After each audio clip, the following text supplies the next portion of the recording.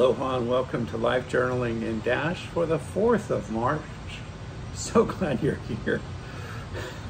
You need another cup of coffee? I need another cup of coffee. I'm getting ahead of myself. I'm excited. We have some new people watching the channel and also some new people doing life journaling together. So that's exciting. And a shout out to Haresh in India, who joined us for a special class on Friday night, our time, Saturday morning, your time, Haresh. And it was so good to be able to teach life journaling to you and 9 other friends there in India. We've done it with Africa and other places. So if someone needs a special class, just let us know right there in links in the comments, or send us an email to lifejournalingindash@gmail.com. We'd love to set something up for you. And also soon we'll be doing a how-to video so that you can be a part of Life Journaling in Dash, which allows us to use soap every day. Let me explain. Soap is scripture, observation, application, and prayer. And before we get into this one for today, this reflection called Forgive Others, Yvella, would you lead us with a prayer to start with? Yes. Lord, thank you so much for the wonderful blessings that you've given us. For us, Lord, the rain has stopped and the sun is shining, so thank you so much. Thank you for giving us your word that we can read and share with others what you're teaching us. And Lord, please let our words be encouraging to others. Amen. Amen. And then this morning I talked to Brandy and Renita. Brandy's from southern states in the mainland America. Renita's from here on Island. Beautiful young lady with a beautiful young daughter. And Brandy's a beautiful young lady with a beautiful dog. Which we miss our dogs. But what you share with us about forgive others? Forgive others. Okay, so I'm pulling from Mark chapter 11, verse 25, where it says in the word, "And when you stand praying, if you hold anything against anyone, forgive them, so that your Father in heaven may forgive you your sins." My observation: we are to forgive everyone, not just a few people, but just like we want to be forgiven by God of our mistakes and our sins. How many? Everybody. How will I be made differently by what I've read today? Well, my application is this. The scripture reminds us that we must forgive others. Again, not just some people, but all people. Ouch, that hurts. Because I know God is real and that Jesus died on the cross as a sacrifice for my own sins, the sins of David. Before Jesus died on the cross, they would have sacrifices of animals and such, and that was how you receive forgiveness. But Jesus is the ultimate sacrifice now. He died on the cross, and it washed away all our sins. That's why you say washed away by his blood. It was his blood that was shed. And we are given forgiveness through this act. My prayer: Lord, help me to forgive people when they are mean to me. Help me to not just keep a list of how many times people treat me wrong, but to forgive them. Help me to teach life journaling to others. Amen. Da-da-ding. Why did you add that in the end about teaching people about life journaling? Well, it says that when we pray, we should ask what we want of the Lord, and he'll make it happen. And one of the most effective ways for me to share the gospel is through teaching others to do life journaling. It's kind of like, I'm not going to be the guy down on the street, unless God changes his mind, but I'm not going to be the guy down on the main highway here in Hawaii, Nimitz, holding up a sign that says, repent, follow Jesus. But what I've seen through my over 20 years now of doing life journaling is that I can meet somebody for like 10 minutes, share with them how to do their reading, how to do this, what we call life journaling or reflection period, and they can turn around and teach to other people. And I've seen that. I've seen the fruit of that. So that's why I specifically ask, help me to teach life journaling to others. And he doesn't know that I overheard a conversation with him and Dennis today, and I heard Dennis say, what is this life journaling? Was that before I gave him the YouTube channel? So that's why I said earlier when we started talking today that Yvella and I will do a how-to life journaling. We'll do 2 versions. We'll do a short one in case you forget, you can go back to it, but also a longer version with some of the interviews that we've conducted with people that do life journaling all over the world. And we'll put that up on the channel so that other people can join us, and it'll be easier for you to send that link to somebody that needs to know how to do the life journaling. I wrote from Mark 11, verses 12 through 14.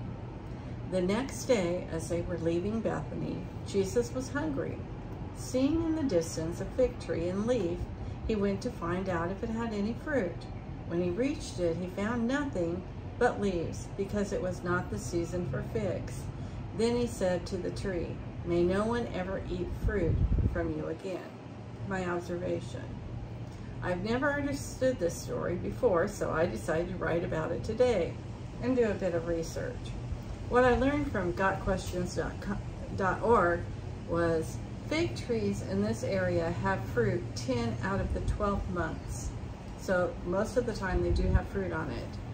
So fig trees produce fruit more than just during this one main season. Second, figs are first produced from a tree, then the leaves. Therefore, when Jesus and his disciples saw the leaves, they assumed there would be figs.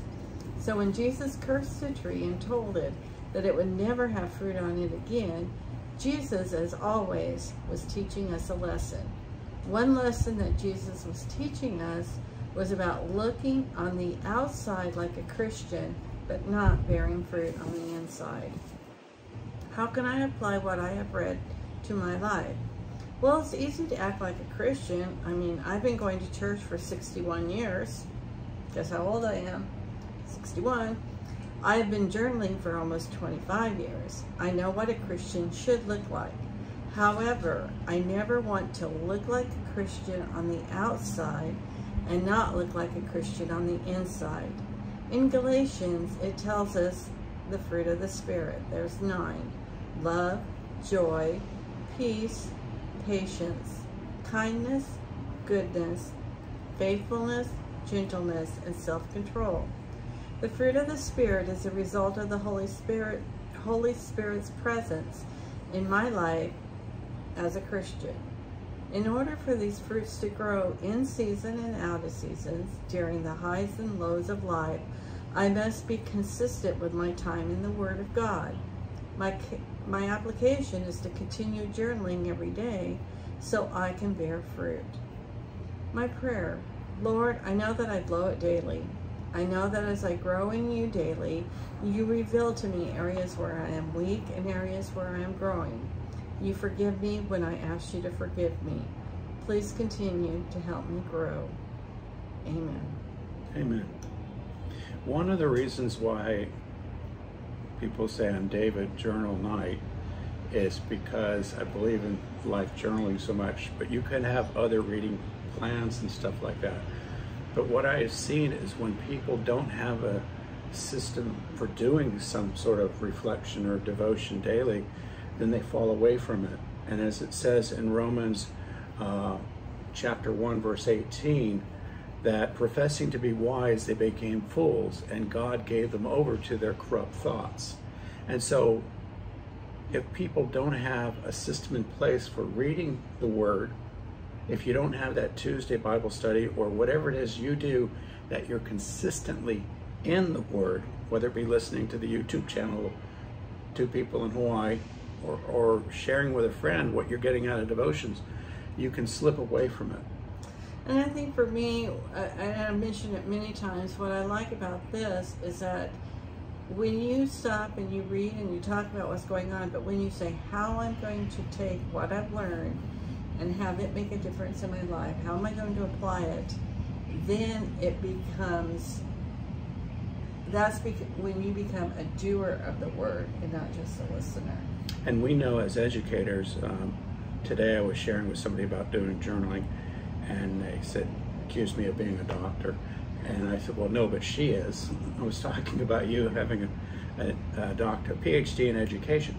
We know this from our background research that by learning something and then sharing something, all of my hands there are on the right side, going to the left. If you learn something and you teach something, or you learn something and you share something, your brain is engaged, and you're going to have a better opportunity to remember that information.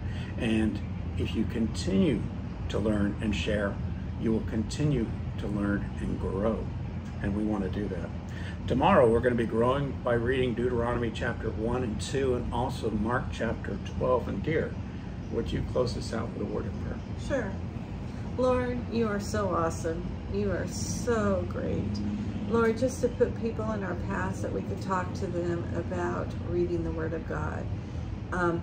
We know from our own experience how important it is to have the Word of God in our heart, so that when things come our way, we can just recall what you've said to us and know the promises that you are taking care of us.